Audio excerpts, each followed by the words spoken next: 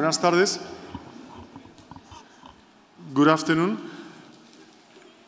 It's a pleasure to welcome you to this dialogue on such a crucial topic, Europe and its future.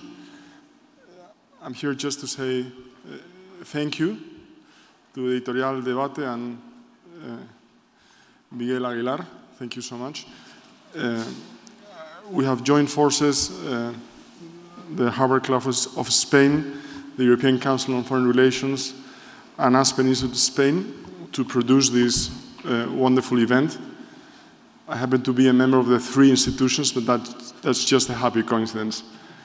And since Harvard graduates were so confident, our moderator and presenter today is a Yale graduate, Romana Sadurska, who is a member of the Board of Trustees of Aspen Institute España.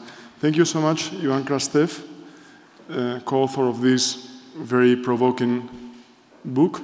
Thank you, Ignacio Torreblanca, a very dear friend, director of the European Council on Foreign Relations, also an acclaimed author. And thank you all. Let's enjoy the dialogue. Thank you. Thank you, José.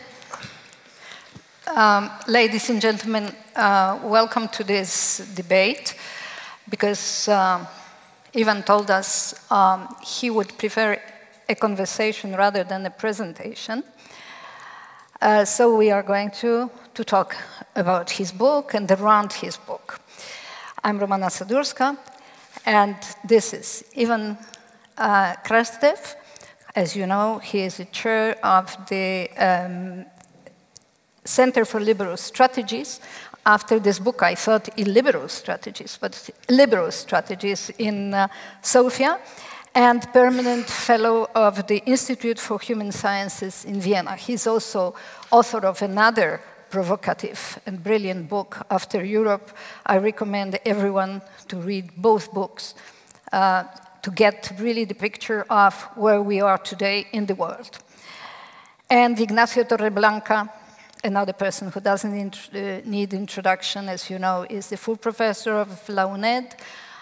He is also the columnist for El Mundo, and for 10 years I was starting the reading El País, looking for his column. So he also wrote some brilliant books, and we are really very privileged to be here today and to listen to both of them talking about this book.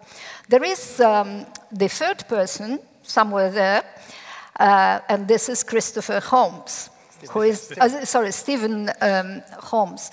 He is the co-author of The Light That Failed, and of course, some of the ideas that we will be discussing today probably can be attributed to him. This is, as I said, a brilliant and provocative book full of very interesting, mind-opening, and well-argued ideas. And I will start, to kick off, I will start at the very first phrase of this book.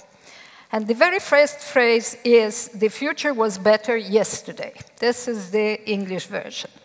So, you know, when I read that, this is true, I read it in the Spanish version because I didn't have the English. It didn't strike me as somewhat bizarre proposition. The future was better yesterday, you know? But this is because I was born in Poland. And this is because yesterday, of which we're talking at the beginning of this book, is 1989. So for people like myself who were born in Central and Eastern Europe, just for a shortcut, I will say Eastern Europe from now on, you know, for us, the fall of the Berlin Wall was the real dividing line between the past that was grim and communist and so on, and then the future that had to be bright. So, you know, this phrase was for me, rang for me so true and so obvious that I didn't stop thinking, That somewhat it's a bizarre phrase. Now, today, where are we? Today we are in this future, and if we believe what Prime Minister of Hungary says, today the future of Europe will be modeled on what we have in Hungary and Poland and probably some other countries. So my first question to both of you is, what went wrong? So first, let's reveal a very kind of a small secret. The first sentence, the future was better yesterday, was a remark to something that American Vice President back then in 1990, Dan Quayle, said. Dan Quayle was not famous for intellectual power, so he was absolutely the favorite of the stand-up comedians in the US. So once he wanted to say the world will be better tomorrow, but he said the future will be better tomorrow. So I decided to go back and said, in fact, the future was better yesterday. Because one of the perspectives when you try to judge what is happening is, we are not so much judging how well we are doing today, we all the time compare with certain type of expectations. And this is very much some of the ruins of our expectations about post-1989 world that we're talking about. By the way, Dan Quayle is also the author of, in my view, the wisest thing being said about the change in 1989, said back then. He said, what we witness today is an irreversible trend towards more democracy and more freedom, but of course this could change. And I'm saying this because in a certain way you have this kind of idea of irreversibility that was very much based in the idea of the end of history. So in 1989, we had the feeling that we know how the future of the world is going to look like. And now, nevertheless, that most of our countries, for example, in Eastern Europe, are living much better than they have been doing. In the case of Bulgaria, probably ever in our history. I do believe it's true even for Poland. The story is that when you look ahead, you see much more problems than solutions. You basically have the feeling that our expectations about the world has changed. On the other side, just before going to Nacho, when we read the book, when we wrote the book with Stephen, and be sure that the most interesting part is him, not me, so you're not the luckiest audience. You are going to be much lucky if he was sitting here. But we didn't read it as a highly pessimistic book. Because one of our major claims was, yes, we see the end of the liberal hegemony. This is not the end of liberalism. And in a certain way, some of the major advantages of liberalism are there. What we cannot expect anymore, like we expected in 1989, is that in 50 or 100 years, the world is going to be populated by the replicas of the Western democracies. Okay, thank you so much for the invitation and the opportunity to be here, to the organizers and to Diario, Fundación Diario Madrid for this wonderful place. And it's also a pleasure to have you as a chair. We've known each other for long, and of course, like everyone else, I'm a fan of Ivan Krastev. When his books have become kind of the new Beaujolais arriving into town, right? When is Ivan's next book, you know? And and all of them are such a great challenge, you know. I felt so challenged by After Europe, because you provoked all of us professors of European integration with a theory of a disintegration. And we were, you know, I've spent the last 2 years trying to put together the pieces of everything you broke in my course on the political system of the European Union, and I haven't quite managed. And I was, so you did quite a good job there in putting everything upside down in your last book. And I'm afraid this is the case again, that, you know, we're going to need, or we need these kind of conversations to put together the pieces. And I've loved every bit of it, you know, on why and how you look at both Central and Eastern Europe, Russia, China, and so on. I think it's very provocative. But my uneasy comment with all of this is, again, in terms of the repetition. History is back as an imitation, repetition, as a farce. My one doubt is we've been before through crisis of liberal democracy.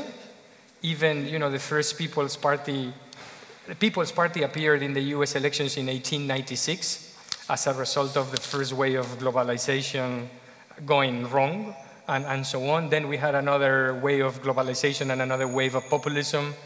And now it seems we're having another wave of globalization going too far and another wave of populism coming in and so on. So maybe this is stretching the thing too much, but in the belief, or at least in the secret hope, that there would be a method to the madness of history, even if all these crises has been different.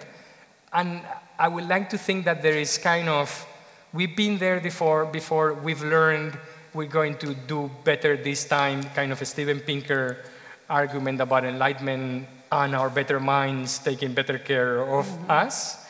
But sometimes, I think this is kind of bullshit, it's like, it's gone wrong and it's gonna go worse. And nothing, and we are without guides because societies are now different. The cleavages which structure liberal democracies, left, right, capital, labor, all these things have disappeared. So we are into uncharted territories and forget about all this crap about the past, So can you make my uneasiness more uneasy? Or is my uneasiness? Or is my uneasiness? Or? No, just for those who have not read the book has, to be honest, a very simple point. And the point is that if you go back to Fukuyama's The End of History, and The End of History is not this ridiculous text that people are talking about. He was touched on something that was very real. The basic problem, and by the way, the article was written in April 1989. In April 1989, nobody expected Soviet Union to collapse. By the way, till December 1990, the top American specialist on Soviet Union was sure that the Union will remain. In April 1989, there was no Tiananmen. And in a certain way, China was the kind of top reformer and performer. So he basically said, communist ideology is over. As a result of it, even if the states are going to stay in the way they stayed in China, what is going to happen is that the end of history means there is only one model that people is worth imitating. And this is the model of Western democracy, because democracy has become the synonymous with modernity. It does not mean that all of them are going to become like the United States. By the way, he didn't believe that everybody is going to succeed.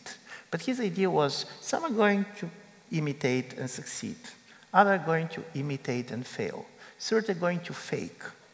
But there is only one model. And I do believe he touched on something that is very real. There was a certain type of relations between modernity and democracy in which individualization and basically discovering new opportunities are making people much more aware of their rights, of their desires. What we do in the book is clashing the intuition of Frank Fukuyama that basically the world is going to be populated between models and their replicas with the intuition and, in my view, the revelation of an interesting French philosopher, René Girard, who was totally obsessed with the idea of mimesis and imitation, but his intuition was different than Fukuyama. He said the relations between the model and the copy are antagonistic relations. The imitated has a very kind of a painful relations with the model that he or she imitates, because first, if I want to imitate you, it means that I recognize that you are better than me. Secondly, if I imitate you, I want to be on your place. I want to replace you. And as a result of it, when we were doing this book, we looked around and said, where the right-wing populists in Central and Eastern Europe are wrong, and to be honest, also dishonest, is when they start to talk about transition as the colonization of the West, of the East by the West. This is not true. This is simply not true, because in 1989, it was East Europeans who said, we want to be like the West. The idea of normality was the most important word in all the transition which started after 1989, to the extent, and this was what I learned in Berlin just back yesterday, they have basically preserved the notes which the leader of the Politburo of the German Communist Party has been taking during this famous press conference in which he announced unexpectedly the opening of the wall. And he was taking notes. There was not even sentences. 4 times, the only basically word that you can clearly read was normality. We are going to bring everything to normality. And normality means the West. And the idea was that we are going to imitate the West. And it was our decision. So from this point of view, this was not the colonization story, which they're saying, because this was not that the West came and said, do it. By the way, the West was not insisting our countries to join the European Union. It was our countries insisting to join. But where some of the populist leaders were right is to understand that relations between the copy and the model are going to be antagonistic relations.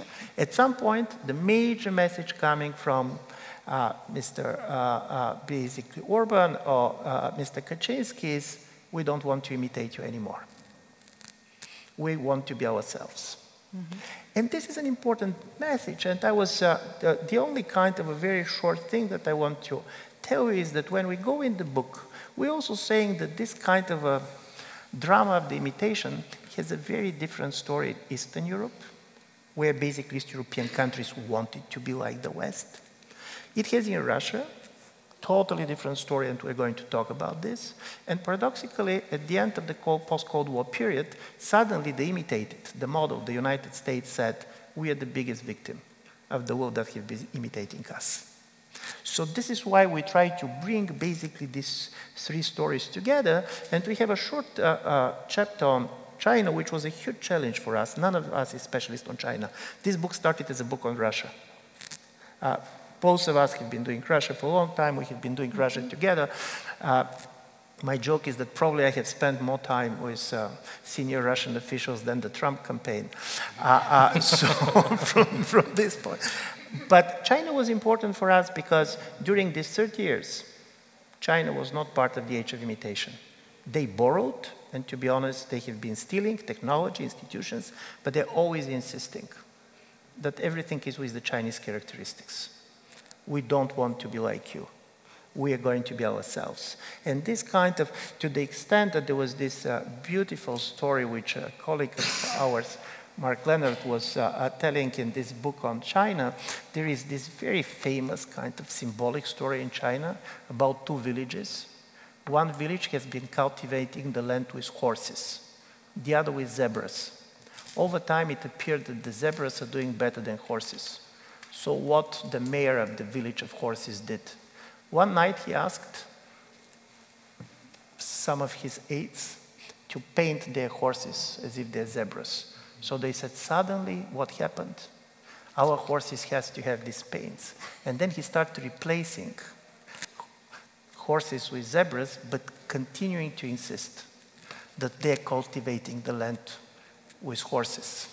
And I do believe this gives a good story about the Chinese transition, because even when they have been coming with a capitalistic economy, when they're doing this and that, they were insisting on the communist nature of their power. So this is why these 4 stories were trying, at least in our ambition, to tell you, not to talk and say, okay, they're authoritarians or this populism and so on. Our claim was that there is something in the structure and the nature of the post-Cold War world, which was based on the existence of one model only, and that created this type of a clash, which does not come from any alternative. I don't believe that any of these people come with any alternative to the liberal order, but which managed to mobilize support very much also based on the psychological experience of living in the world which the imitation imperative is running. In the book, you make an argument as far as Russia and Central and Eastern Europe is concerned, that the backlash was the result of a certain feeling of humiliation on the part of the imitators. Yeah. And this humiliation produced all these results that are so noxious today, no? So my question would be, is there you know, this is not, in Eastern Europe, we have some countries that do not succumb to populism. You have the Czech Republic, well, it's still on the track. Yeah. Slovakia, Estonia, or you think this is no, a general disease? No, it depends to whom you speak. Yeah. If you speak about these 300,000 people that have been in the street protesting against Babic, yeah. Because it's a psychological feeling, I totally agree. I don't believe that Babic has much in common with Orban or Kaczynski, but I always believe that all these people are very different. By the way, between Kaczynski and Orban, there are major differences. Yeah. Major differences. We are not talking about one and the same type of regime, but what they share is certain sentiment. They share the sentiment of humiliation. That's what you Second-class stress. citizen. Second-class citizen, yeah. And they don't want to be any longer imitators. But you know, there are many people in Eastern Europe, I still believe, that do believe in liberal values, and they wage rather heroic resistance. You know, you look at Poland, you have free press there, you have free television, you have civic associations and so on. So there are still millions of people who believe in this idea, and I'm sure this is the case in Bulgaria, this is the case in all over the Central Eastern Europe. Do you draw any comfort from that they can prevail one day, that we may have, you say demography is the destiny, no? So if you look at the young generation, this young generation of millennials, they were not born, you know, with the complex of inferiority towards the West. You know, they just look at the guys from Germany or France as neighbors who have very similar problems, you know, unemployment and whatever. So maybe this demographical change, if we keep on preserving the values in institutions, civic society, free media, and so on, maybe we have a ground for some hope in the near future. No, but I have a hope, but my hope is coming from slightly different places. You're going to have a new generation of liberals, and this liberalism is not going to be based on imitating the West, it's going to be based on the reaction and backlash against the populist governments themselves. And by the way, Slovakia is the greatest example of this. What is important about the new Slovak president that was recently elected? First of all, she's more liberal than the society is. If you read basically the social attitudes of the Slovak society, you never can basically imagine that this person could be elected. She's also not an English speaker. Yeah. And this is quite interesting because her liberalism was very much based on the things that she didn't like in the way the country was governed in the last 10 years. So this is different than the liberalism of the 1990s, in which in Bulgaria, it was enough to say about certain law, it exists in Italy or Spain and Netherlands, and people are not going to discuss it at all. The very fact that basically in the Western countries you have this piece of legislation was enough for this to be adopted. Talking about demography, there is one thing that was totally missed in the analysis of the transition, and I tried to make this argument in the previous book, and I do believe we deepened it here. Central and Eastern Europe, like most of Europe, has a major demographic problem. So basically, you have societies that are aging with a very low birth rates. But the major difference between many of other European countries and East European countries is also that Eastern Europe has a very high out-migration rate. Eastern Europe has lost 6% of its population for the last 30 years. And if you see the demographic projections, my own country, Bulgaria, in percentage terms, is the fastest shrinking country ever in modern history, in the absence of war and famine. Bulgaria used to have 9 million people living in the country in 1989. It has 7 million now, and according to the UN projections, by 2040, they're going to be 5.7. Why I'm saying this? Because part of this kind of a sense of loss, even in societies that are doing incredibly well in economic terms. For example, Poland, from this point of view, is incredible. For the last 30 years, the GDP of Poland tripled. You have 73% of the Poles today who declare that they're satisfied with their personal lives.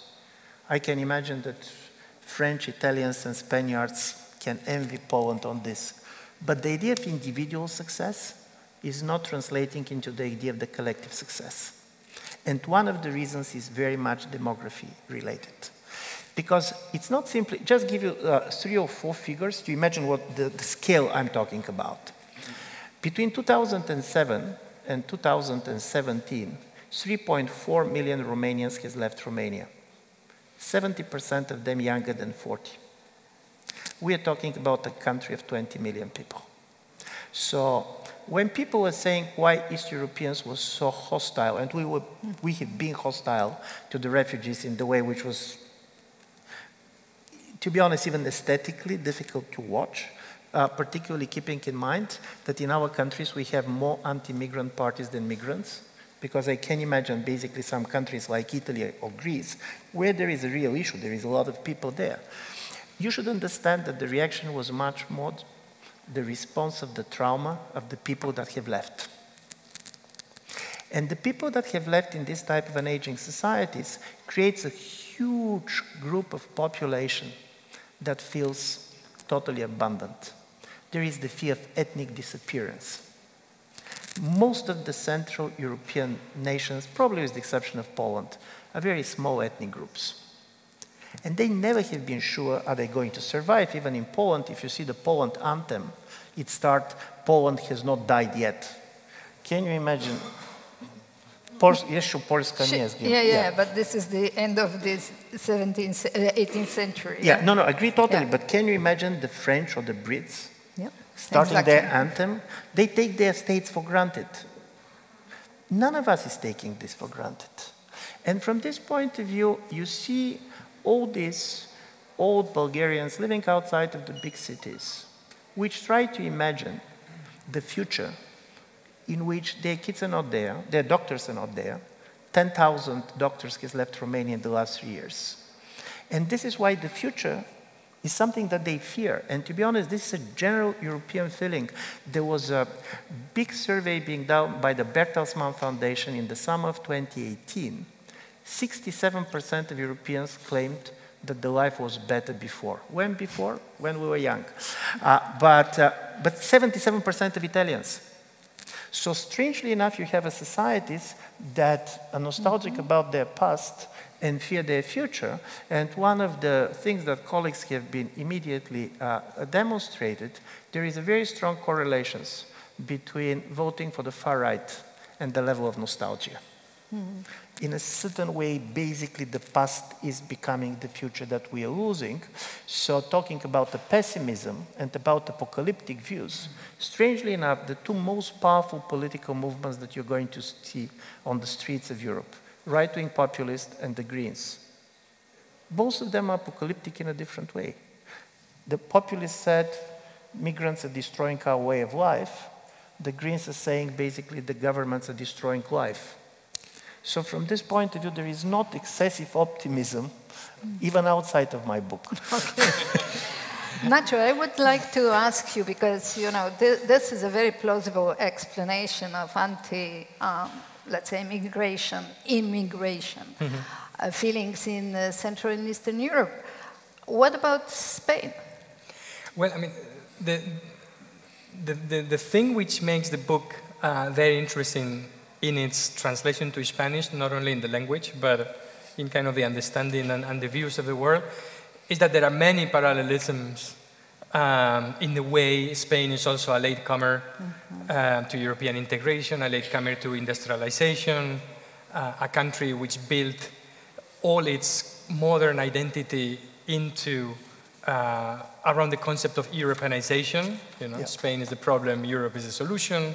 Yeah. Europe is a solution to Spain's historical problems. And all these feelings of inferiority vis-a-vis, we're not like them, they don't accept us, Africa begins at the Pyrenees.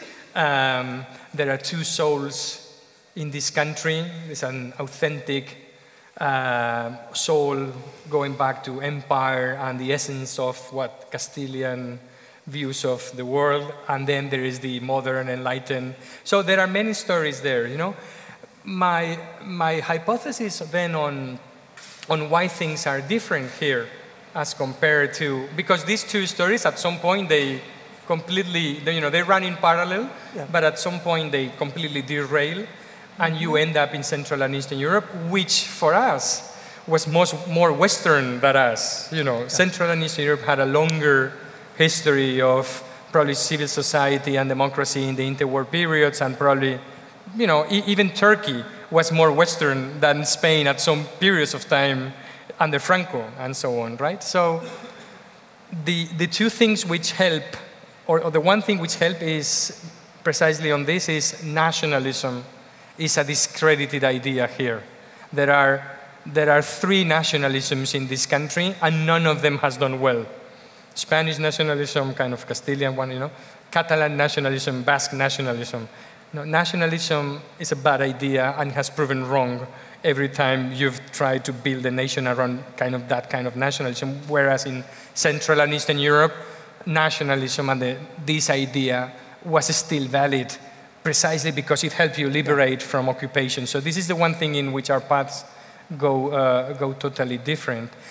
Because on immigration, if it was just for immigration and immigration, the paradox is that, you know, you are, not you, but, you know, Poland and Hungary are populist countries with a lot of growth and no immigrants. So, you know, you should have expected Spain with low growth, young people going to London to work at Costa Café, and 14% of immigrants, 6 million of immigrants, to have a populist right.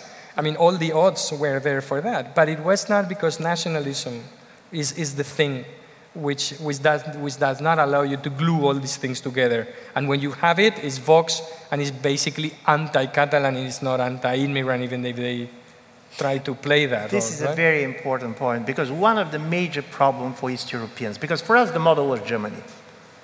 Yeah, we are like Germany. Yeah, you know. For many reasons, because Germany has a very successful transition, it became very rich, but also it's closest to us. In a certain way, when basically East Europeans, particularly Poles, Hungarians, when they talk Europe, they imagine Germany. But there were three things about imitating Germany was very difficult for East Europeans. And the first is the nationalism issue. In 1945, nationalism was totally discredited and defeated in Germany. And the Nazis was very exceptional.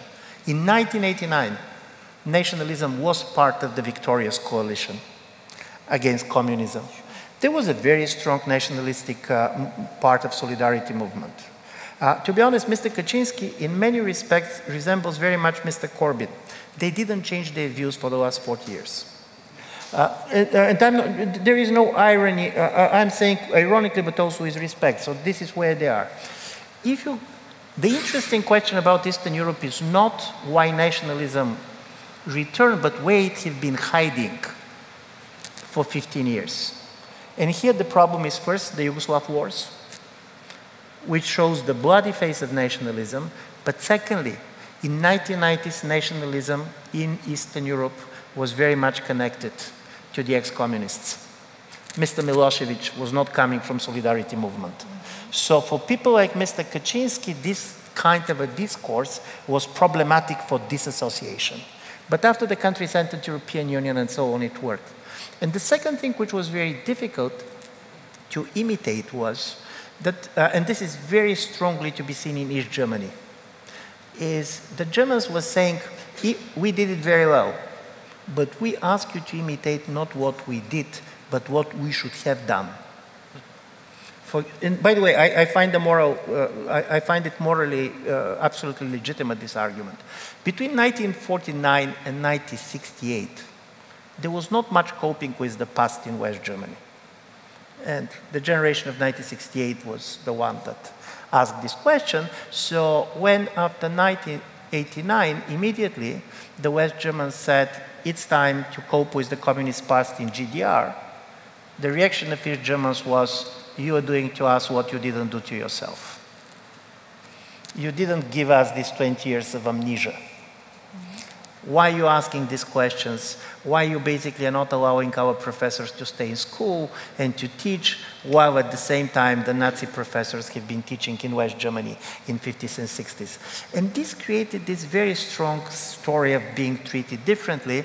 There is a beautiful Hungarian short film done by somebody who has nothing to do with populism, but which in my view really beautifully captures the world viewed and Europe from the eyes of somebody voting for Mr. Orban or Mr. Kaczynski. The film is the story of a girl. So it's 1990s, it's Budapest, and this girl goes to a new school, and she was very attracted by this new school because she wanted to sing in the school choir. It was a very famous choir, and she's accepted to be part of the choir, but because she was not trained enough, and because there was a competition, and the musical teacher very much wanted the choir to win the competition, she was asked for the beginning just to open her mouth and not to speak, and not to sing because she was not prepared. So when her friend learned about this, she became totally appalled. And starting to talk to others, suddenly her friend understood that she was not the only one that had been asked simply to open her mouth. So the film ends with this kind of a very impressive scene in which the competition starts. The musical teacher gives the signal to start singing, and out of solidarity with this girl and the others, everybody is just opening their mouths. And they start singing only when the teacher left. This is the short history of the last 30 years, if basically Mr. Orban was as gifted as this director to tell what he believes has happened to Eastern Europe. We have been invited to the choir, but we were asked just to open our mouths, but now the time has come, the teacher should leave the room. And you can guess who is the teacher, and then basically we all start singing. It was not clear what exactly they have been singing, but this was the story. So nationalism point of view, which you are making, is critical. For Central and Eastern Europe, nationalism not simply was very important, but it was never understood as a major confrontation with liberalism. All these kind of states in the end of the 19th century and the beginning of the 20th century came and emerged out of the disintegration of the empires in a coalition between liberals and nationalists. Communism was defeated in a coalition between liberals and nationalists. And now it's for the first time where basically liberals and nationalists face each other in Central and Eastern Europe as a kind of mortal enemies, which was not the case before. By the way, there were many liberals in Poland who didn't speak any English. Yeah, absolutely. Exactly. But this is interesting because I like very much the story of this movie. Actually, I like very much all sorts of stories that you tell in the book and the recourse that you have to works of literary works or movies, because they capture very well the spirit of these moments that you're describing. No? But you know, the teacher in this movie is the one that is well, the revolt of the children against the teacher. In Eastern Europe, revolt against the European Union. I mean, not the mentors coming from the West telling people how to do the transition, how to do this, how to do that. But in Spain, you had a transition. You entered the European Union, then the European Economic Community. You had to make also homework, and there was no backlash of this kind. Would you care to explain, is it just social psychology, or is there something to do with the fact that Spain had a transition in political terms, but let's say it was a different economic system. You were not sort of dumped into, you know, in the free market and saying, take care of yourself and... Well, I mean, I think there were 2-3 things which were crucial, is that there was a past people know what was about. It was civil war. If you fail to agree, if your democracy fails, it's civil war and then authoritarian regime. So, you know, the mirror is showing something which is very clear, and the future is offering something which is also very clear, which is European integration. Then there is social cohesion and the way this adaptation to the European Union is done by a government which is compensating losers. And you do amazing things like privatizing, opening up, decentralizing, but you always try and keeping together society, which I think is one of the keys to this. Most importantly also, our success was not a geopolitical threat to anyone. You know, contrary to that, it was a success of the West, and it was a wave of democratization. So it's not only that you were imitating, but people were honestly kind of embracing you because they felt this was also their success. But again, you know, I remember that, you know, that for Spaniards, it was so shocking because it took us a lot to accept in the beginning, you know, accession of the new members because we felt that, you know, we're now members, but the union is going to move east. It took us kind of a while to accept this, but I think it was a shock in Spain to listen to Václav Klaus on May 1st, 2004, addressing the nation, saying, on May 1st, 2004, the Czech Republic has ceased to exist, right? Whereas, for us in 1986, it was a triumph. Britain is a case in point, maybe, that becoming member of the European Union was the ultimate failure of a country because you could not do it on your own and you could not have achieved independence but through the back door of European integration. So, you know, we're more, as you say, you were more Germans in the sense that we turned our defeat into a success, but your success was then a defeat. No, right? I totally agree with you because all the previous waves of democratization were democracy was bringing more egalitarian societies.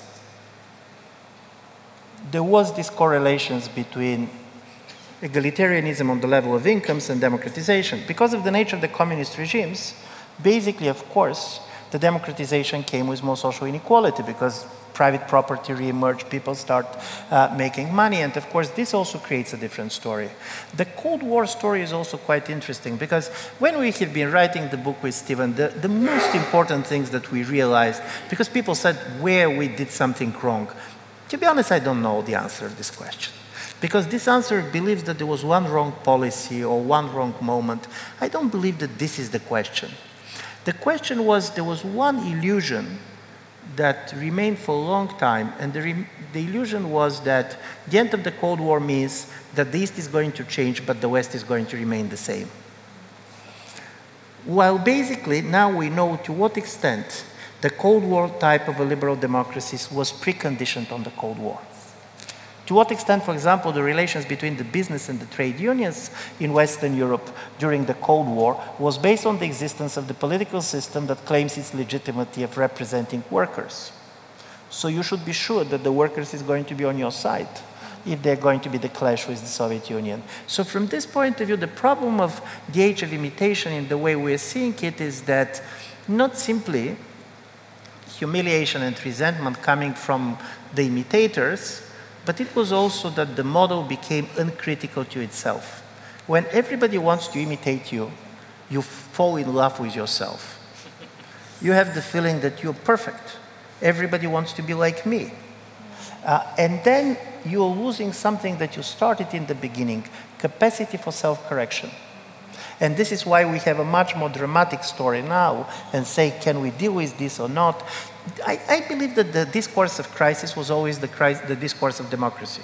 If you read the books about democracy, in 1983, which looking back then, we believe that democracy is doing very well, and the Soviets were basically doing very badly, the bestseller, I'm sure that there is also a Spanish translation of the book, was Ravel's books, While Democracy Will Perish. And this was a very, very popular book, both in France and the United States. And the idea was, it's obvious, Soviets are winning, we're losing, we're on the each to commit a suicide, I mean the West. So from this point of view, the democratic regimes are always lacking self-confidence, always kind of critical, always believing that we are kind of on a losing side. There was a 30 years in which we became so self-confident that in a way the crisis now is much more severe than it was. Just one minor point there, that one of the sources of self-esteem when you are imitating, as you point in the book, is that you see that the original does not do that well. That for Spaniards, I mean, I think, in a sense, all these feelings of second class, your democracy being second quality, not being perfect up to it. Then in 2016, you admire so much the Anglo-Saxon world, and you see the Anglo-Saxon world committing suicide by both Brexit and by electing Trump. But contrary to Central and Eastern Europe, in Spain, you will say, we're not that stupid, which is, we can even outperform the original in some senses, In Eastern Europe, it's different. This is also part of the latecomers problem. There was a study showing that people who are coming to the railway station less than 8 minutes before their train should go, 20% of them jump on the wrong train. And from this point of view, the fact that you're imitating, you're investing in the Western model, and after the financial crisis, the question, could it be that we invested in the wrong model, was also something that came big. And from this point of view, this is how China affects our imagination. In Central and Eastern Europe, we don't know much about China. For us, Russia is so big that we don't see anything beyond Russia. But the basic story was, historically, we were told that China should do well, should not do well. Why they're doing well?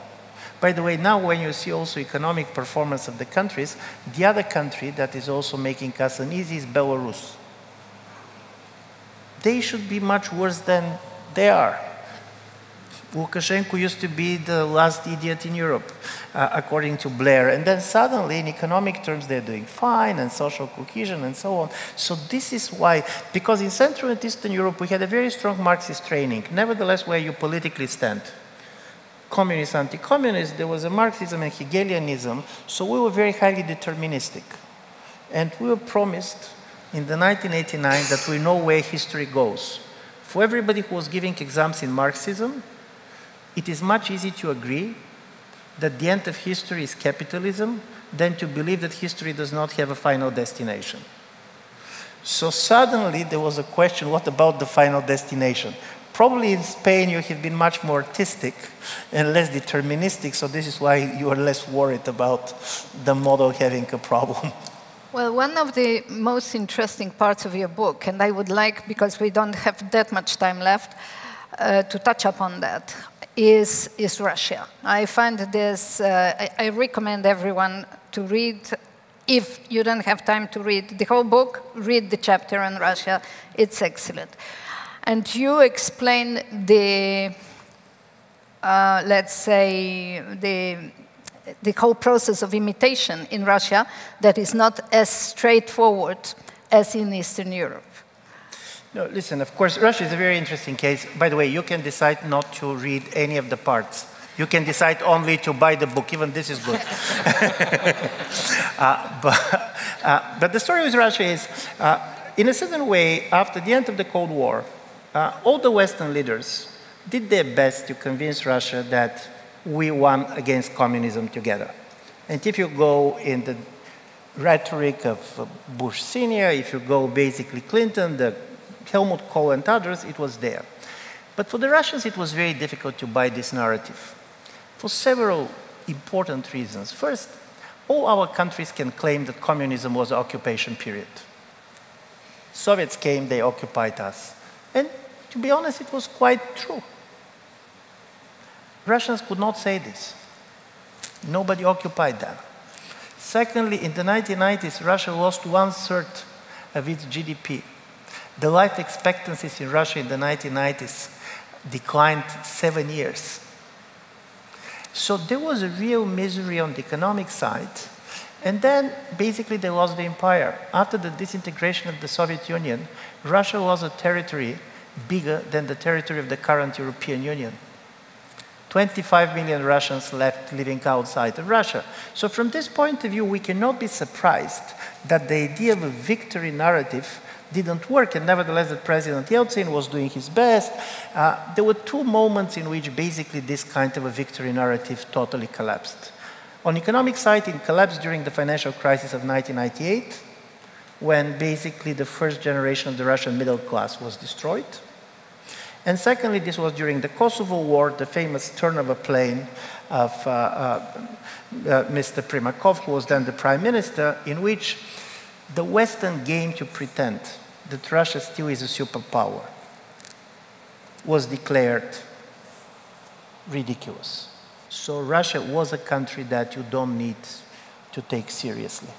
And then came Putin, and Putin's story was, we lost. And because we lost, we have the right to revenge. We are going to be back. We are going to be up of our knees. And these two different modes of imitation is, first to understand the first 10 years of this century. Why, if Russia does not believe in democracy, they have all these elections, why they're doing all this. And from the Western point of view, the idea was that they're doing this just to impress us. They're faking democracy in order for us to recognize it. But our interpretation is slightly different. In order to understand the role of the elections in the Russian politics, you should ask a very simple question. Why President Putin, in 2004, is rigging the elections which he's going to win if they were free and fair? And most of people are going to basically agree back then that after the economic boom with the oil prices, after all this kind of disappointment with the 1990s, even the major opposition figures knew that he's going to win. Why then he's rigging the elections? And why he's rigging them in the way that everybody knows that they're rigged? So it was not a subtle kind of a story being done. And the major story is that rigged elections, which are not protested, because everybody knows that anyway he's going to win, were the source of legitimacy of the Putin's regime. Because he used the elections to show, first, that there is no alternative. Secondly, to show the unity of the country. Because when you see 95% of Chechnya voting for him, all these people that figured that Russia can disintegrate in the way Soviet Union did, felt very much kind of relaxed. And thirdly, because on the presidential elections, you're not electing a president, but you're changing governors. The governors who cannot bring people to vote are going to lose their positions. And all this worked till 2011, 2012, when people went on the streets to protest elections of being fraud. And this was the end of the Medvedev period. And the major message of these people, and this was a middle-class protest, it was Moscow and St. Petersburg. It was very much not about economic things, it was about dignity. They said, what you're doing to us. Two guys, Putin and Medvedev, drinking together and deciding who is going to be a president and who is going to be a prime minister. It cannot go like this. So dignity was the word. And then President Putin said, dignity? Okay, I'm going to return your dignity. And we're going to take Crimea. Because you cannot have a dignity in a country which is not treated in a dignified way. So the idea of imitation changed. We are not going to imitate Western institutions and values. We are going to imitate American foreign policy, and the major purpose is to delegitimize liberal order and to show that you are not better than us. I'm going to finish on this, but for me this is very important on the Russian side. There is one moment which, and there are people here who are doing a lot of foreign policy and others, which is not easy to explain. The president of the Russian Federation went on television and said that there were no Russian troops in Crimea. He's not the first leader who is lying in history. The problem is that when you're lying, normally you expect that there is a certain room for deniability. But the problem with this statement was that it took hours for the Western leaders to know the names of the special troops that have been there. You are living in a quite transparent world. Why he's doing this? He was not hiding the truth. Lying could be a provocation. He lied in order to be called a liar, and then to say a liar like you. What about the weapons for mass destruction in Iraq? He's also lying in order to show I'm lying, so what you can do. What you can do to me. And I do believe this type of a situation created also a very dangerous foreign policy dynamics, because exposing the hypocrisy of the West became the major objective of the Russian foreign policy. By the way, this was the reason also why the Russians interfered in the American domestic politics. From my point of view, I don't believe that Russians believe that Trump could become a president. Russians believed in the American deep state because they see other states in the way they see others, but interfering in the American domestic politics, which, by the way, started, according to Mueller report, in 2014, when Trump was not around at all, was to try to show their status as a great power. And for the Russians to be a great power means, I can do to you what I do believe you're doing to me. The problem with this policy is that it is psychologically very justifying, but as a result of it, you're losing the idea of your strategic interest. You don't know anymore why you're doing this. You're doing this just to show to the Americans or to the Europeans certain things.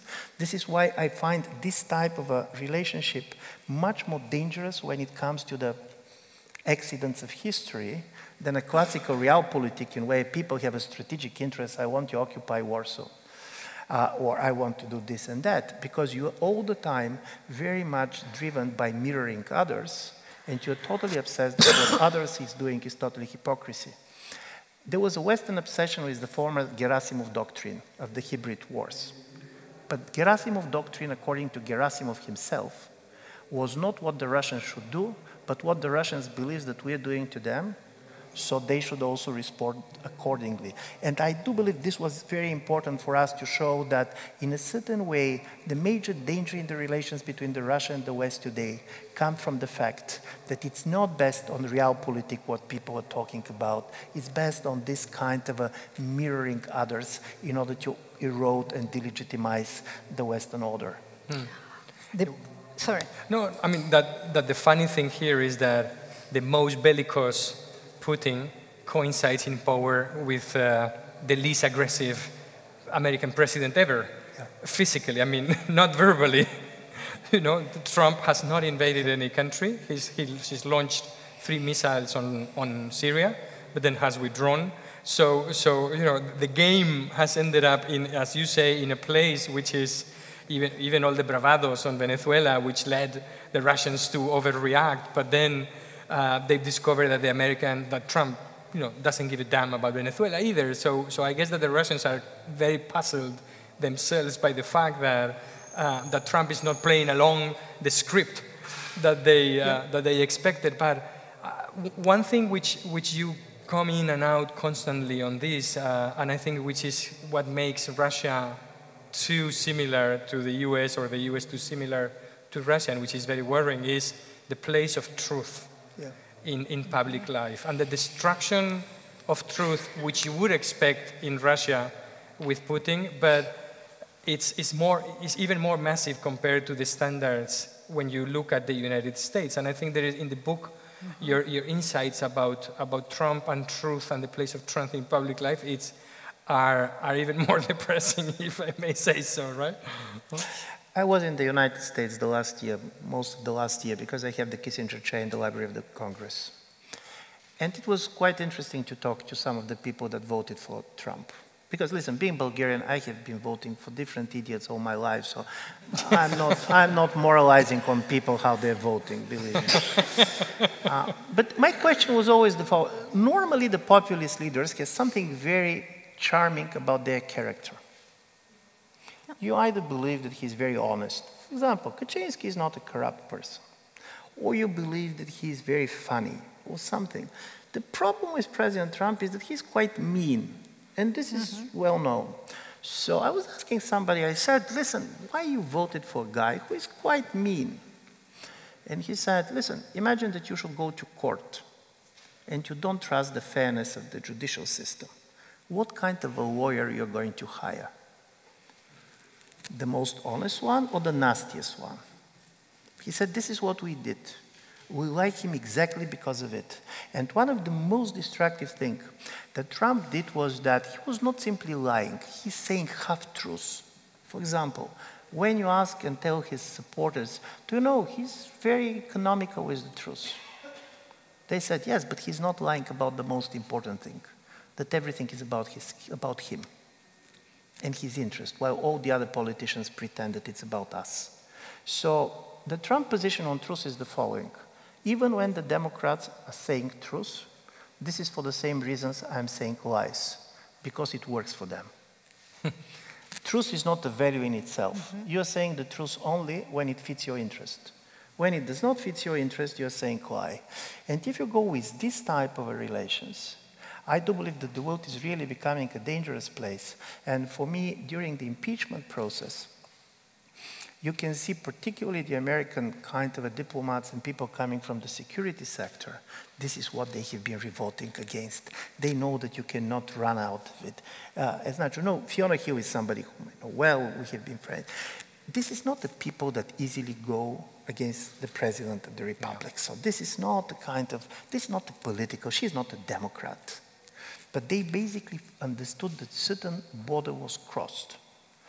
And strangely enough, for Trump, in order to cross this border, the reason is not simply that he's soft, but he is a person who does not believe in war in general. For him, the only war that exists is a trade wars.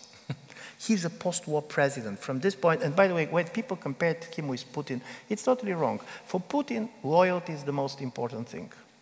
He'll go to Syria in order to show, by the way, Putin does not like Assad personally, but it's not about Assad, it's about loyalty. My vassals can rely on me, and this is why they're my vassals.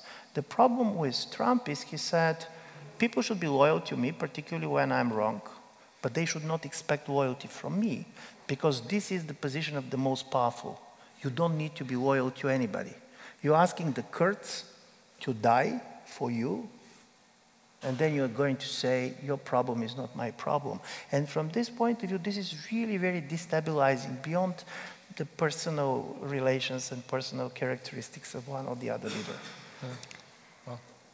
Well, we could go on because we still haven't covered half of this book, but I think we take some questions from the floor. Good. There are many. Do we have a mic? Yeah. Okay. Would you be so kind to give your name and thank you. Good afternoon, my name is Enrique Criado. I'm a career diplomat. My last posting was in Sofia until summer of 2018, so I would like to ask you a question about the country you know best. As you were saying, Bulgaria, in principle, had all the ingredients to be part of that track of illiberalism, in the sense that there is nationalistic sentiment in most of the population. The EU accession meant emigration of part of the population, many of them to Spain, by the way, angst about the future, and yet their government distanced itself from Kaczynski, from Orban. They played the card of, okay, while I could be one more Visegrad country, I will be loyal to, as it's conceived in Sofia, loyal to Germany, loyal to Brussels. Do you think this strategy has paid off in that sense, like the strategy of being a good people and distancing itself from what could have been the normal trend? Well, thank you very much. Yeah, thank you for the question. It's a very good question, because if you basically go and see exactly the opinion polls and even the profile of politicians, you can expect that Bulgaria is going to be somewhere between Hungary and Serbia in its foreign policy. But there are two important things that very much define Bulgarian policy. One is, Bulgaria is genuinely insecure. We are on the border with Turkey, which these days is a highly inventive country. So from this point of view, the things that Mr. Orban can say, staying in the middle of Europe and being surrounded by Germany and the Czech Republic, Bulgarian leaders cannot afford. And also Bulgaria, also politically, has been squeezed between Turkey and Russia for a long period of time. So from this point of view, I do believe it's also the character of the Prime Minister, who basically understood that for a country like Bulgaria, playing this game easily can end up with total self-isolation, total self-isolation. What you are going to forgive for Poland, for being big and strategically important, you are not going to forgive Bulgaria. And I do believe that the Bulgarian society is also feeling like this. The policy toward Germany also has history, the famous maxim for every diplomat coming to Bulgaria. Nevertheless, to whom he talks about our leaders, they're always going to quote the famous phrase that the Bulgarian foreign policy has being guided by one principle: always with Germany, never against Russia. But it was not easy, basically, to reconcile this over the 20th century. That's very good.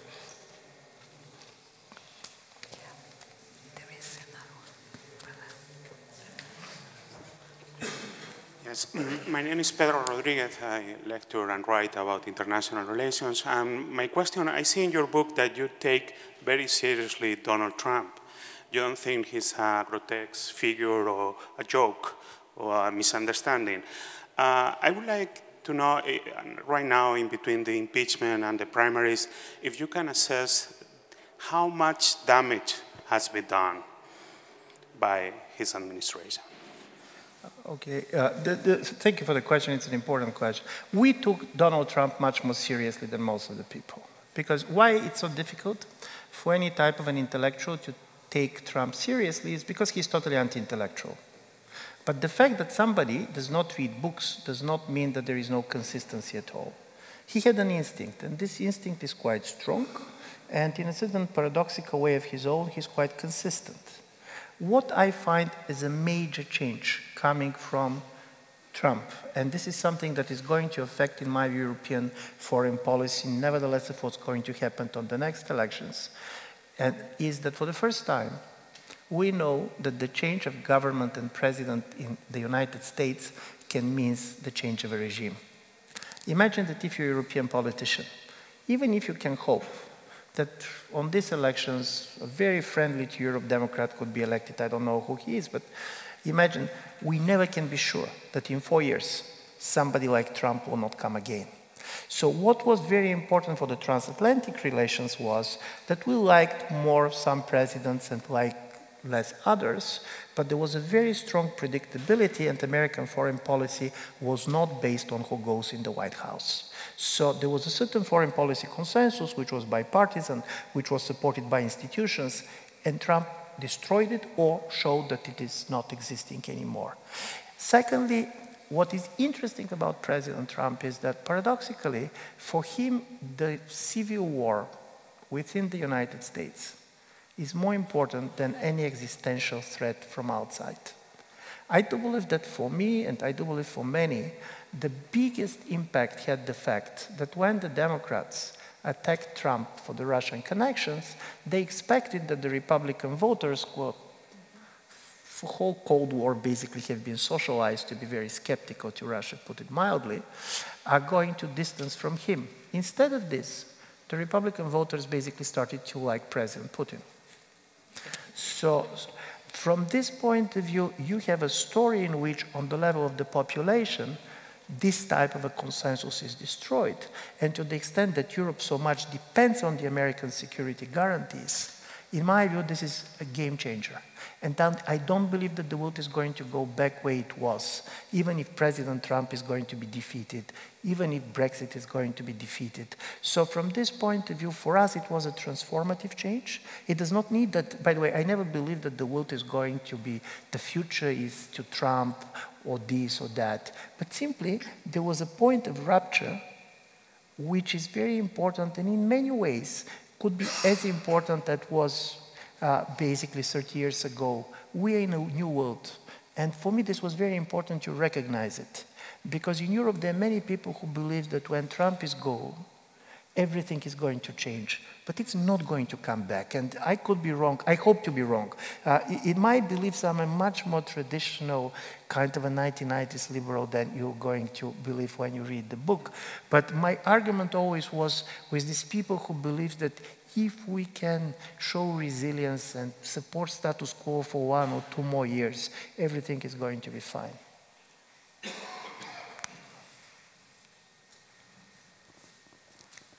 Hello, thank you. My name is Mercedes Tamburi. I work in Sofía, and I wanted to ask you, Ivan, a question about Bulgaria, because I think there is something very interesting and peculiar about Bulgaria. It was the only country who did not report their Jews and who saved them very heroically and very cohesive society.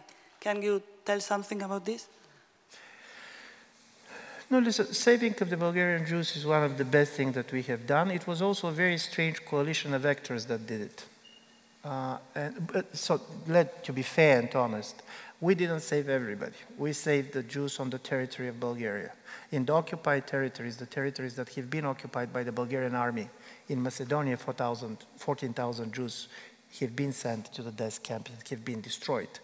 But the interesting story about saving of the Jews was that this was really a coalition. First of all, on the local level, there were people coming and defending and basically opposing the anti-Jewish legislation. So this is why one of the very important figure, one of the members of parliament for the governing party, the deputy speaker of the parliament, Mr. Peshev, basically was very much pushed by his own constituencies to stay for the Jews. You have Bulgarian Orthodox Church, which took a very, in my view, unexpected position and defended the Bulgarian Jews. You have the king and you have the Communist Party. How Bulgarians saved the Jews? Also in a very Bulgarian way. We never did anything heroic. We didn't say we're going to save the Jews. When the Germans are telling us, give us the Jews, we are going to say for sure, but we cannot do it today. Could we do it tomorrow? No, but this is very important because in a certain way, you can see a society that was simply not accepting this because the Bulgarian Jews were perceived very much as being part of the Bulgarian society. And also, and this is very important for this period, something that I was also believe particularly shocking for the German Jews. Most of these Bulgarian Jews have been in the Bulgarian army during the World War I, during the Balkan Wars. So they have been shown their belonging to the Bulgarian community, basically dying for Bulgaria. So they have all the reasons to say, listen, we are part of you. And society did it. There is one less honorable explanation, which I'm going to say halfly seriously, halfly joking. Normally, you cannot hate too many people at the same time. And Bulgarian obsession historically have been with Turkey because of the Ottoman Empire, basically Polish relations to Russia. This has changed, by the way, also incredibly. In the modern Bulgaria, you don't have this very strong anti-Turkish sentiments. But just to imagine how strong was the anti-Turkish sentiment in 1970s, one of the Angola guerrilla leader took 3 years military academy in Bulgaria. And when he came back, he became a general in the army, and in front of the troops, the president of the republic asked him, and now comrade this and this is coming back from Bulgaria, and he's going to tell us who is the enemy #1 for Angola. And the answer was, for sure, Turkey. There is another question over there. Hi, my name is Victorino Marquez. I am a Venezuelan attorney. You know, there's this belief that as Russia is like a second-rate world power, they didn't have the power to destabilize the world order, as you said. But I believe that they have proven quite successful on that. And you know, if you think about Cuba, which is like quite a poor country, I mean, they have also, like, in some ways, especially in the past, undermined liberal democracy in Latin America. And you know, I'm trying to think about what do you think is Russia's role in Latin America? Because clearly, in the case of China, it's a commercial interest and they want to expand their business network. But in the case of Russia, you know, there has been like some talk about Putin trying to threat American interests in South America. Now we are seeing that there is a kind of wave in which you have Chile, you have also Colombia, in which you have riots, and probably there is some talk that Foro de Sao Paulo is behind some of these demonstrations, although Foro de Sao Paulo encompasses like leftist democracies and authoritarian left in Venezuela. But what I'm trying to find out is, what do you think is Putin's ambition in Latin America, and in particularly with this kind of pulso? How do you say pulso? Yeah. Pulse. Yeah. Pulse with the US in Venezuela. I'm going to try to answer you. I have never been particularly researching Latin America, I know slightly more about Africa. But this is one of the effects. First of all, we should make a distinction between the Putin effect and the Russia effect. There is a major Putin effect in the world. There is admiration with Putin. With Russia, people don't know much, and Russia basically has its own problem, economic, demographic, and so on. The interesting story is what Russia learned is that with a very small political interference here and there, you can get relevance. But the second thing that is happening is that the Western media made Russia to look much more powerful than it is. I was reading, Anna Applebaum has this study about basically the disinformation flows during the previous parliamentary elections in Spain, and it appeared that some of the American evangelical groups were more active in supporting Vox than assumed basically the Russian agents. Russia now is also totally benefiting from the fact that it is perceived as very powerful. For example, in Africa, Russia does not have financial resources, so Chinese go with the big money. But what Russia has, and don't forget, this was a country that used to have a global network. There was a communist parties all over. There have been people that have been studying in Russia, that they speak the language. So from this point of view, you can go and just sending political consultants for one leader, or really coming with some of this kind of information strategy, you're becoming relevant. To be honest, you even don't know why you're doing this. You does not need that you know what you want. Venezuela is slightly more easy case, but if you're going to ask me Colombia, but then you are on the table, and on this table you can trade off different things. And I do believe that being globally relevant is the major strategy of the Russian federations to places like Latin America, Africa, where, with the exception of the certain countries, there is not much to be done. And secondly, what is happening in Russia is that they are very much allowing private initiative when it comes to the foreign policy. It's not simply that you have basically the Wagner Group and others which are well known, but also if I'm a Russian business person with certain connections to Colombia, I'll be very much becoming entrepreneurial also on the political level and trying to play this because first it plays well at home, but secondly, one of the major interests also of the Russians, to be honest, it's one of the big arms exporters, is also selling arms. In Africa, selling arms is one of the things that basically have been achieved. I do believe also we're slightly over-strategizing Russia. I was some years ago, I was talking to somebody who used to be the head of the presidential administration in the early period of President Putin, and because there was a problem in Bulgaria, there was a Russian business person trying to buy a television. They were supporting a very far-right party in Bulgaria. So I said, why are you doing this? I said, Bulgaria normally is a Russia-friendly country. You have some of the major parties very supportive for you. Why you basically put money in this very marginal extreme party? Does it mean that you want to have people on the streets? This is how we should read it. And he looked to me and he said, I do believe he was right. And he said, Ivan, you're over-strategizing us. We're a country in isolation. We're giving money to everybody who is ready to take money from us. And he said, it's not a big money. And what I'm saying this, strangely enough, what is happening with Russia is now when they re-emerge as a power center, you have a demand for Russian money, for Russian influence. It's not that the Russians go to this Colombian politician. This Colombian politician go to Moscow or go to people that can go to Moscow and said, can we do something together? So as a result of it, you have a multiplying of the Russian influence, and part of it, I do believe this idea of an over-powerful Russia is also very much strengthened by the Western media. I have a column with the New York Times. I was talking to them all the time. I said, if Putin is as powerful, and if he can decide the American election, if you're right, we simply should not have elections in Bulgaria anymore. Because if he can elect American president, electing Bulgarian president should come basically as a dessert. How about Russia and China getting together? I mean, on the basis you're my enemy and your enemy, so if they are the same, we are friends. You know, this was a big debate, particularly in the American foreign policy community, and for years I was listening to very sophisticated arguments why China and Russia cannot go together because of the major exposure of Russia with totally underpopulated areas in Siberia and others. I'm not buying this, to be honest. First of all, President Putin perceived European Union particularly as a challenge and threat to Russia's political and cultural identity.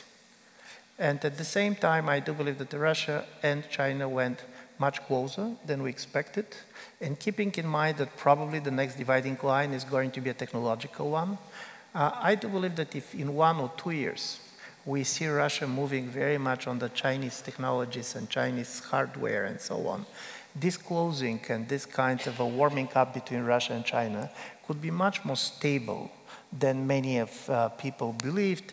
And from this point of view, theoretically, President Trump could have been right when he believed that he can side and take Russia on his side against China.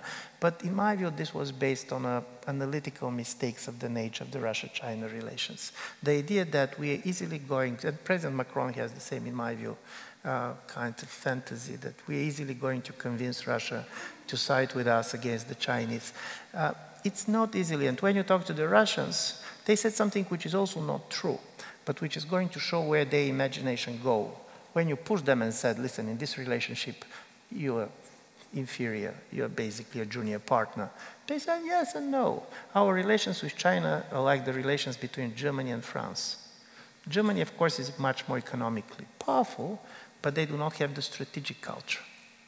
While we, particularly when it comes to the military side, have much more power projections, we are much more ready to act, to do this and that. Of course, this is a very much kind of a self-flattering image of the nature of the relationship, and I'm not sure that this is exactly how it looked from Beijing. But at least for the moment, I don't see it. And this is the last, but for me this was important. If you go to Moscow today and start to talk to the younger generation of experts, those closer to the government and those very critical to the government. The things that really worries me is that their best people are not doing Europe and the United States anymore. They're doing China, they're doing, by the way, the Arab world, they're doing India. The most gifted, they go for difficult languages, for difficult careers. And those who have been doing career on the Europe and the United States, now they're the most bitter ones because they believe that we destroyed their careers. So from this point... Well, is there... Oh, wonderful. Yeah, and it's... just a second.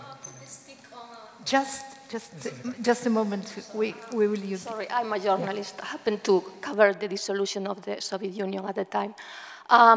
You associated Putin with revenge. Revenge? Revenge, yeah. Yes, exactly. Yeah. So when he is repeating all the time that the dissolution of the Soviet Union is like the kind of dissolution of the European Union now, this concept plus the revenge element and the visits of all these Western politicians, the Italians, the French, to the Kremlin, do you think that it's just a theoretical thing or is playing hard? And what's the meaning of the card of revenge in this game? Thank you. Listen, this is, in my view, a great question, because I, for myself, did my best to understand what is the Russia strategy towards the European Union. Because you can have three totally different reasonable strategies. One is basically divorcing Europe from the United States, but keeping European unity, which from economic but also strategical point of view is the best that can come to Russia when you talk to strategic interest. The other is basically just trying to divide European Union. And the third is trying to marginalize the East European countries, not all of them, but particularly Poland and the Baltics, which are perceived as the core of the anti-Russian sentiment. I don't believe that there is a consensus in the Russian foreign policy, including in the presidential administration, what they're doing. There was a moment in which they believed in the rise of the populists and nationalists. And then I don't believe that they are very clear now how it's going to go on, but psychologically, for the generation of President Putin, which is not necessarily true for the younger generation, they believe that the European Union is going to disintegrate because all their thinking is very much shaped by the disintegration of the Soviet Union. And for them, why European Union should survive if we collapsed? I'm not going to call this strategy. I want to be fair to the Russians. I don't believe that basically they know exactly what they're doing, but as a result of it, they're ready to engage. And by the way, not on ideological level. When people said, oh, Russia is the leader of European conservatism, have you heard Mr. Putin talking badly about the Muslims? He will not do it. 20% of the population of the Russian Federation are Muslims. Every fourth person on the military age is coming from the Muslim family. So from this point of view, things that Mr. Salvini could say and others, you're never going to hear from Putin. Of course, he's going to talk that liberalism is obsolete and so on and so on. But he's not a typical populist leader. He's not coming from the street. He's coming from security services, which is one of the most institutionalized things. People who are very careful how they're speaking, to whom they're speaking, and so on. So from this point of view, I do believe that the Russians are going to be highly opportunistic. They're going to see what we're going to do to ourselves. So if European Union is going to do fine, they're going to accept this reality. If basically they had the feeling that we are going around the drill, they're going to help us to finish it. There is one question over there.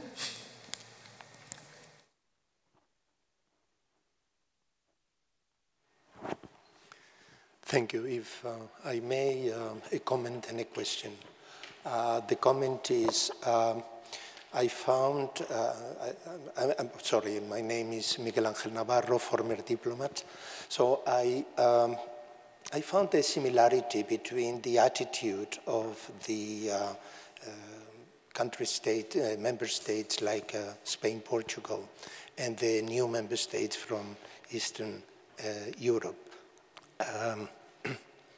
We both found in the very first years, we were frustrated because despite that we were maintaining positions, rationalizing these positions and so on, we were barely heard at the European Union. That's part of the treatment you give the newcomer.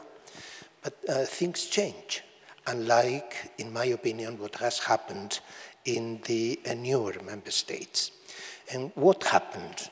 What happened was leadership, and the other thing was a pro-European stance. I would even say an avant-garde European stance. And the example is the structural funds. When we got into the Union, structural fund was a marginal expenditure.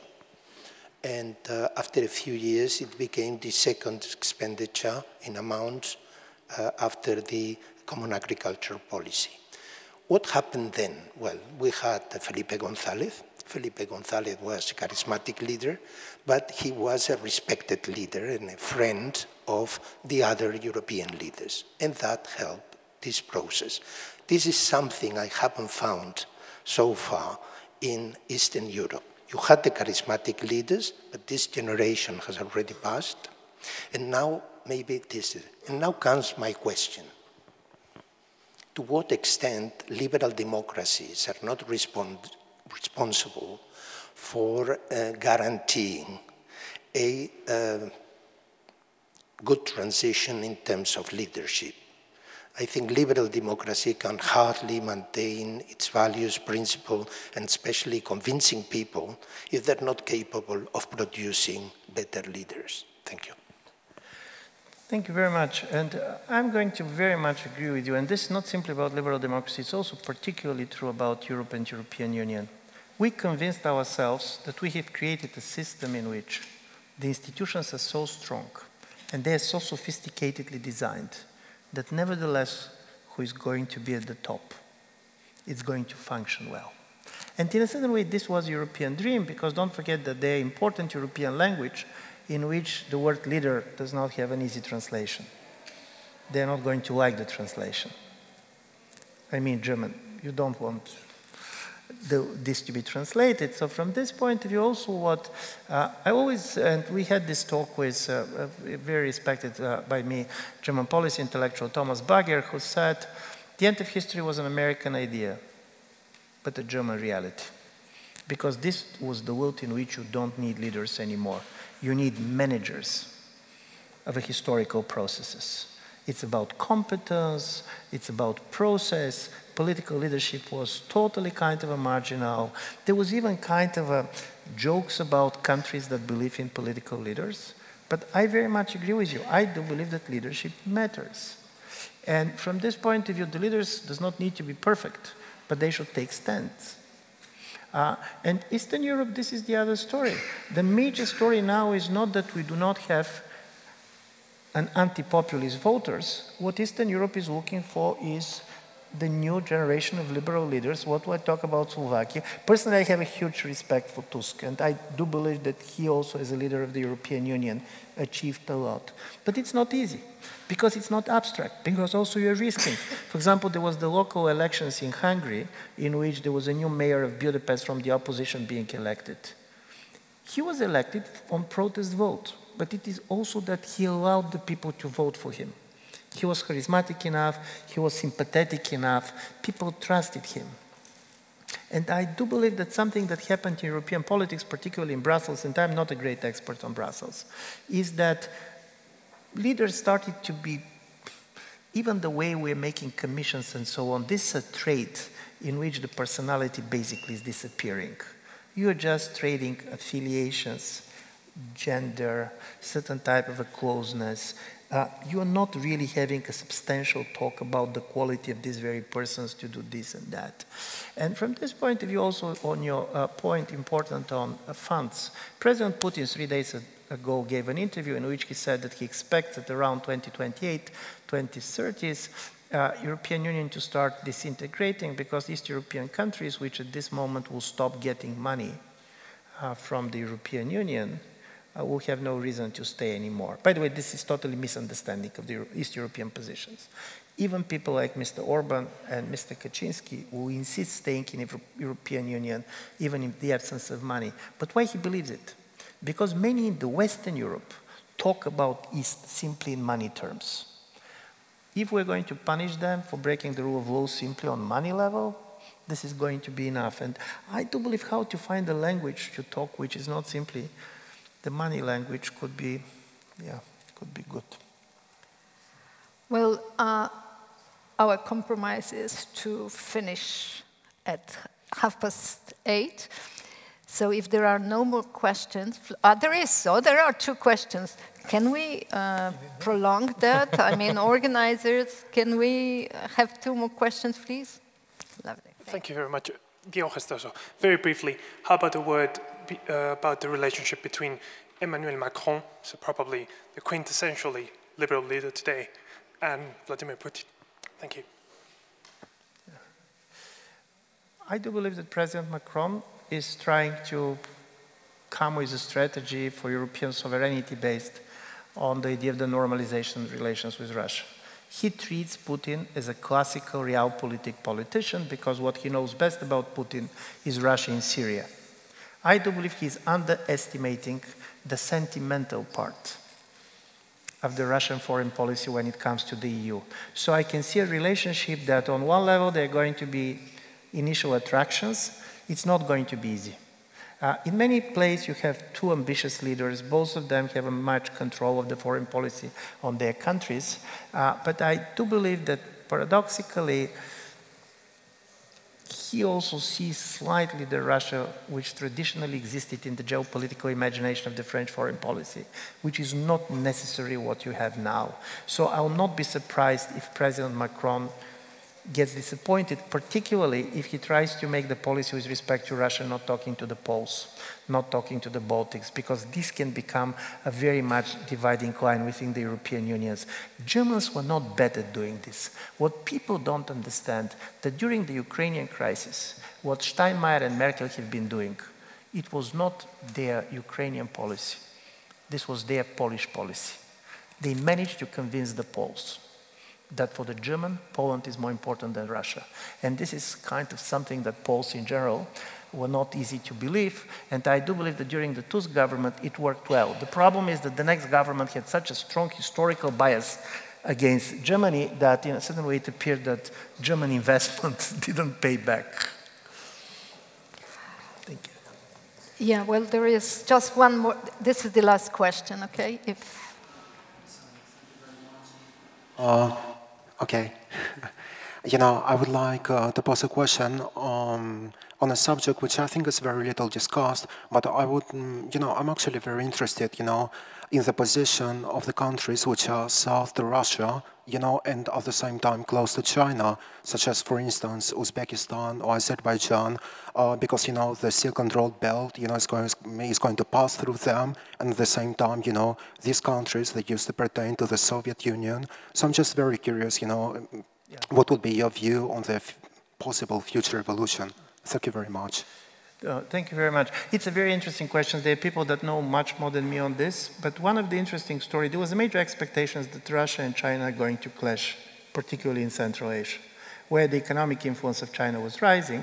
But they made, in my view, quite a reasonable compromise in which Russia remains the major security provider, and basically China is getting a lot of economic investments and benefits. What is interesting is for the first time in some of these countries, you can see anti-China sentiments. There was a protest, there was stories. So I do believe that these countries will try to balance between Russia and China. They will try basically to diversify their policies because the level of sovereignty that they can get is on this level. But the Russians managed to agree with the Chinese that one belt, one road policy that goes through the Central Asia is going to be coordinated also with the Eurasian Economic Union and basically Russia's interests. For how long this is going to be, I don't know. The key country, of course, is Kazakhstan. And for Russia, Kazakhstan is critically important in many aspects. Strategic, in many aspects. Never forget that when the Soviet Union collapsed, Russia was interested in the optimal union. And for them, the optimal union were 4 countries: Belarus, Ukraine, and Kazakhstan. So from this point of view, Central Asian countries did not leave the Soviet Union. They were expelled by the Soviet Union because it was the Russian federations that initiated the disintegration of this part. Baltic republics ran away, but to be honest, they have not been very much there. So from this point of view, I do believe that the relations between China and Russia, for the moment, are controlled and managed. They're managed on the highest level. But of course, what is going to be the behavior of the Uzbekistan government, of Turkmenistan government and others, is going to be critically important. And particularly, if you end up with the Russian party and China party in their elites. If you go on this type of a divide, then the tensions can rise. But as I told you, Central Asia is not something that I know well enough, so put this in a footnote and ask somebody who knows the major text. Well, thank you very much, everyone on the floor who took interest in this lecture, well, in this conversation. It was also a lecture. At the end, we ended up with a lecture on many interesting issues. If I may say, I would like to behave like the mother of Kipling. The book, the last page, explains the importance of the mother of Kipling for the title, The Light That Failed. The first book of Kipling, it was a tragic love story. And it was ending tragically, of course. But the mother of Kipling said, look, I prefer an optimist ending. So I'm like the mother of Kipling. I would say that this light should never really fail. This is the best system for protecting our rights and our liberties. And the only thing is that it really depends very much on the quality of our leadership. We need leaders who are statesmen, and we need also citizens who behave as such, and not as you say at one point, fans of a football club. So on this optimistic note, I would like to close today's evening, and thank you very much, Ivan and Nacho, and everybody. Thank you very much for thank you. Thank you.